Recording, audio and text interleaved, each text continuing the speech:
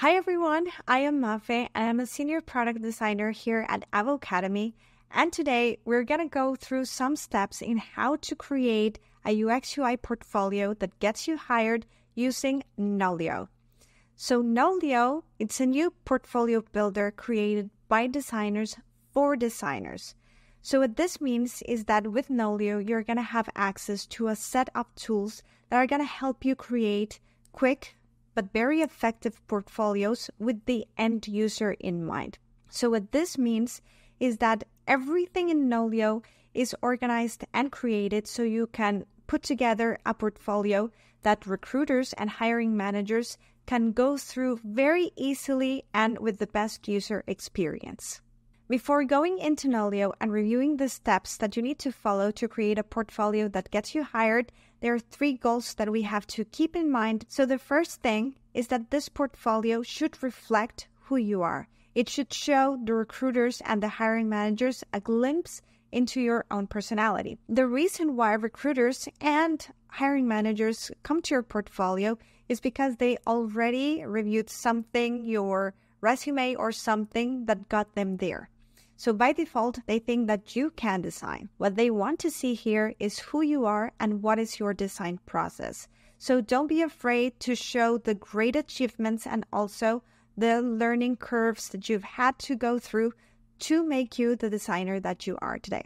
The second thing we have to keep in mind for portfolio creating is that portfolios need to be short and sweet. And the third thing, we have to make sure that every section is very clear, especially the case studies. They have to really clearly show what is your design process. Now that we have our 3 steps in mind, let's get to it. And the first step is really simple. All you have to do is check the description below and check the Nolio link, which is going to take you to the portfolio builder. In here, all you have to do is either click here in sign up or create your portfolio. Here, you can create your account using Google or simply filling out the form.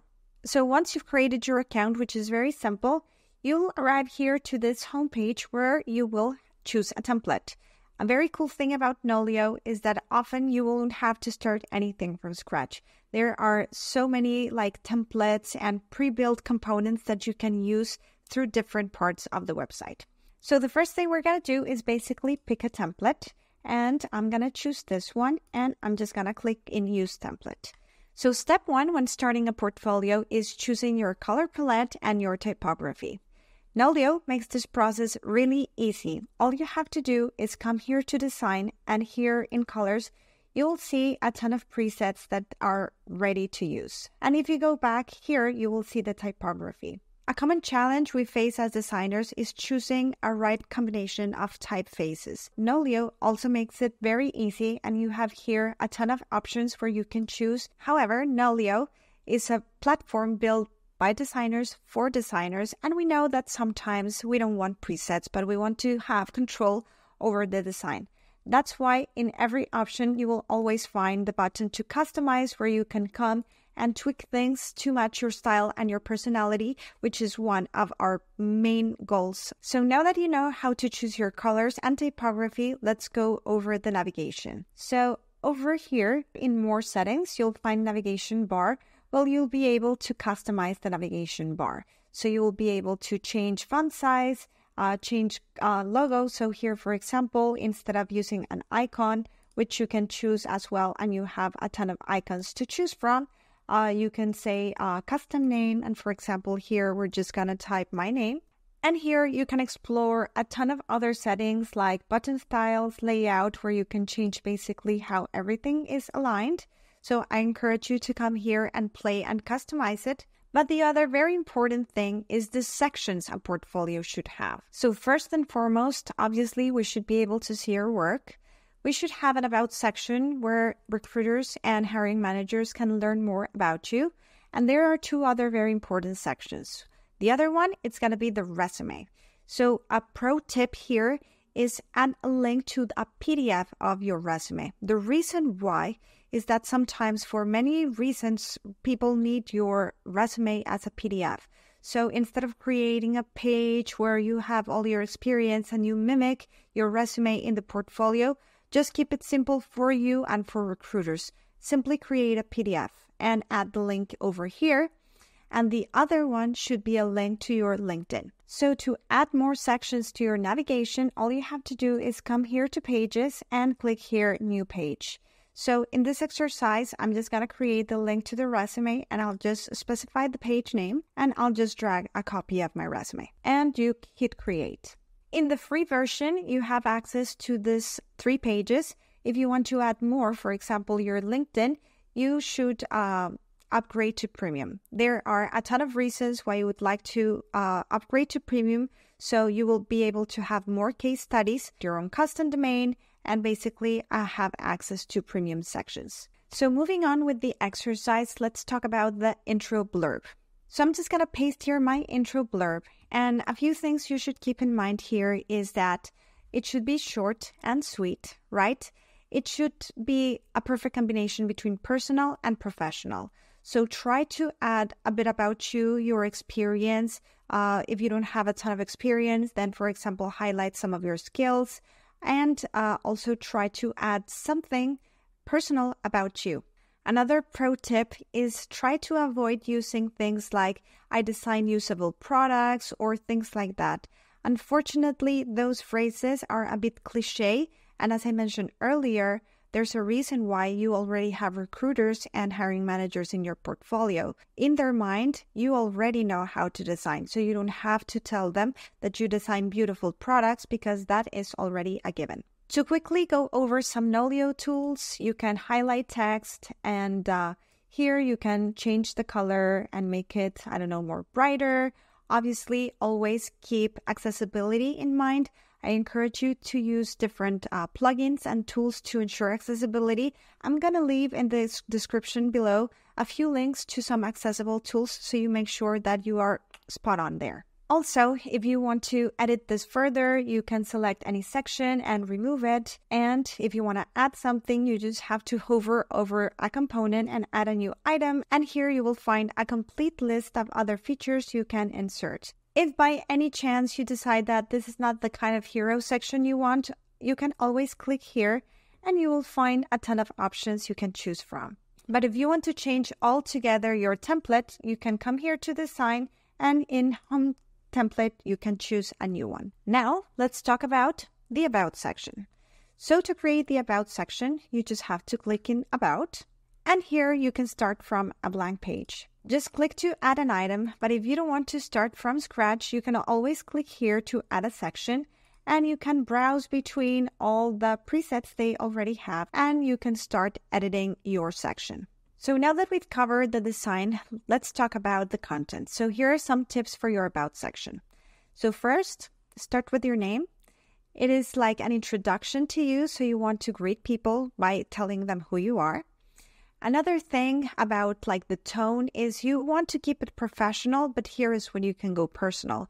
You can talk about your hobbies, you can talk about your family, things you love. So don't be afraid to show a little bit of who you are. This is a great section to highlight your experience or talk about your skills. And last but not least, include a picture of yourself. So here you can be a little bit creative. So for example, if you like pottery and someone took a picture of you while you are molding the clay, that's a cool picture you can add in this section as well. However, there's something very cool about Nolio. If by any chance you run out of inspiration, you don't know where to start in any of the pages, you can always come here into the checklist, and here you'll find some tips and recommendations of things you can include in every section. Okay, now that we have those 2 sections, let's begin adding projects. All you have to do is scroll down and here begin creating or starting a case study. And this is going to take you directly into the project. As usual, you can start with a blank page or you can use one of the templates. But before we start working on this particular case, let's go back to work and let's adjust the thumbnail and the description. So a few things you should keep in mind when creating the thumbnails. A good practice is to left align everything. This is going to improve readability. Make sure to add your role, the name of the project, and what type of digital product was it? Was it a B2B, a B2C? And finally, write a brief introduction. Another cool thing about Nolio is that for recruiters and hiring managers, adding tags to each case study, it's a really quick way to understand what this project is about. So additionally to adding the description, you can also make most of the section and add a tag as well. So now let's talk about the thumbnail. So things you should consider when adding a thumbnail. So first and foremost, export your images in a very high quality. So a portfolio should shine for the crispiness and the quality of the images. So make sure you're always exporting in high quality. Avoid using those very elaborate mock-ups that are like in 3D that look more like you're selling a phone that actually showing your mock-up. I know it's not as aesthetic as that, but usually having like a flat screen where you can see your design very clearly, it's preferable. So another very important tip is add first the projects you are most proud of, either because you work for a bigger brand or because we're the most challenging projects. And later you can put other types of projects, conceptual projects, and so on. In Nolio, it's also very easy creating a thumbnail. All you have to do is edit here and change the thumbnail. You can upload an image of your own, or you can basically choose the layout, device, and background. So now that the thumbnail is created, if you ever wanted to also change the layout style, you can come here and basically choose a different layout style. And now to edit the case study, all you have to do is go to case study page. And since Nolio is already giving us a ton of presets and templates, here you will find the basic information you should have in the top part. So remember, recruiters and hiring managers don't have a ton of time to go through everything. So this part, including like the thumbnail, project title, the description of the project, the overview, role, tools, timeline, problem, and solution, those are the basic things you should have in your first portion of a case study. So another cool thing about working with Nolio is that every preset and template is already giving you a hint of how long every component should be. So for example, here, when you're adding your own overview, try not to make it longer than this. But let's say that for whatever reason you don't like this layout so much, you can always come here and go to project summary and choose from other options. So once you created the project overview, and by the way, creating the thumbnail, I know can be a little bit daunting. Here, Nolio offers you some tips if you're not sure where to start. The next thing you want to add below, like your problem and the solution, is maybe a carousel or a gallery of your hi-fi designs. You want to show them like the final result. Because if the hiring manager or the recruiter don't have much time and they just go through this first portion of your case study, they will have a great idea of what you are and what you did here in this project. So to add the gallery, you just have to add a new section and come here to the mockup session where you'll be able to post the image gallery. So for your gallery, how do you know what kind of images you should include? So as a rule of thumb, avoid login screens or splash screens, and this also goes for your thumbnail. Avoid that because what you want to show is your craft as a designer. Those are very simple pages that really don't tell much about your skills and your abilities, but other complex screens do tell a story. So always try to put the most complex screens, the ones that you gave most thought, research, that you can justify the best. So once you have your gallery, the next thing you want to add is navigation for your portfolio. In some portfolios, you may see that designers use skill bars. We encourage you to stay away from that. It is also a cliche like, I design beautiful products. And the reason why is because that really doesn't show your skills. And it's kind of weird measuring a skill like in a progress bar.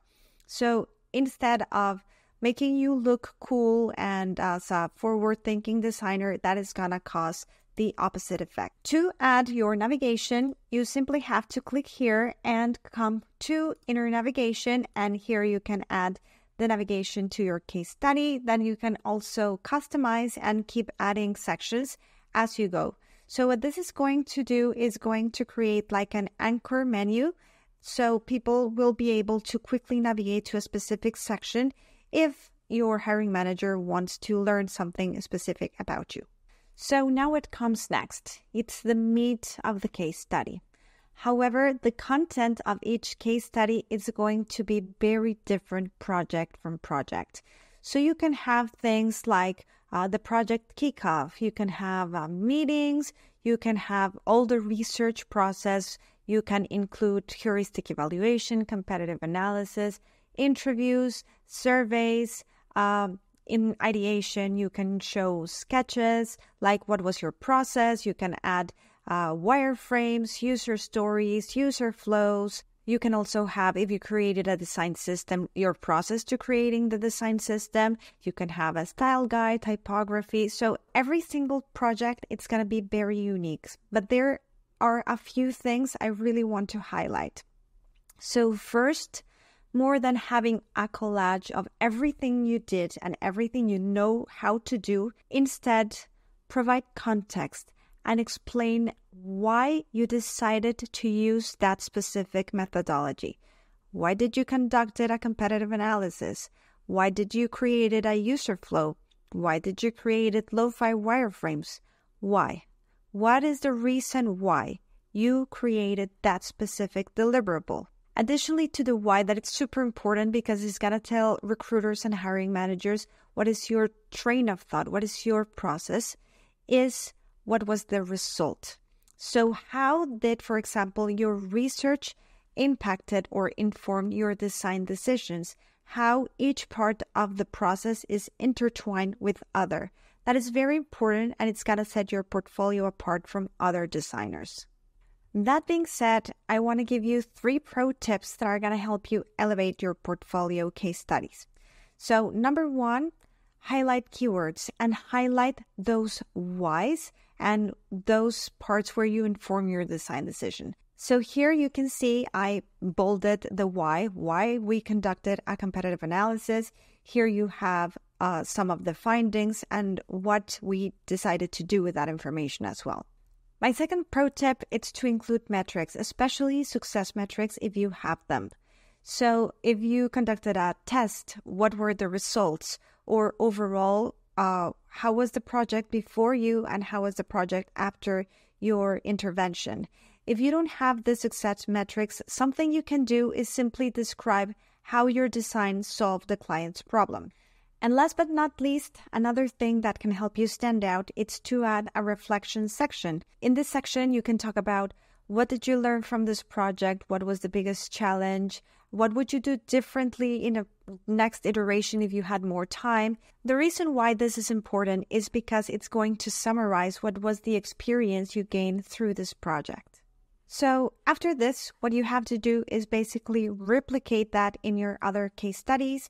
As I mentioned earlier, put first the ones that are more relevant, because you learned the most, because you work for an important brand. So there's like a final review you should do before submitting your portfolio into your job applications. But before we go over that checklist, I want to show you something really cool. Other things you can do here with Nolio is improve the SEO and how you show up in search engines. So here you can add how is your search result going to look. And one of the things that we are most excited about is the integration with Microsoft Clarity. When you integrate your portfolio with Microsoft Clarity, you can do what you do best. UX, UI your portfolio. So this is going to give you access to a tool that records the screen, that gives you click maps, heat maps, scroll maps, so you can actually see how your users are interacting with your portfolio and iterate and improve like we do in our daily basis. Now, finally, before you send your portfolio in your job applications, make sure you do the following. So first and foremost, make sure all your links work. Go through every single page, every single link, everything, and check that everything is actually redirecting where it's supposed to. The second thing before submitting your portfolio is check for grammar and spelling.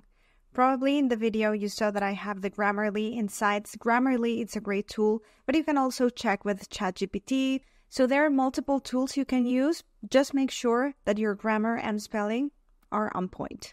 And last but not least, send your portfolio to friends and family, or even better, to a design mentor.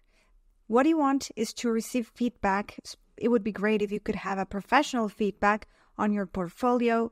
So that's it. Thank you so much for joining me today in this video. We hope that this was useful, and we wish you the best of luck in your job search. And we hope you have a ton of fun creating your portfolio. If you have any question, please leave it in the comments below. So we hope to see you in the next time.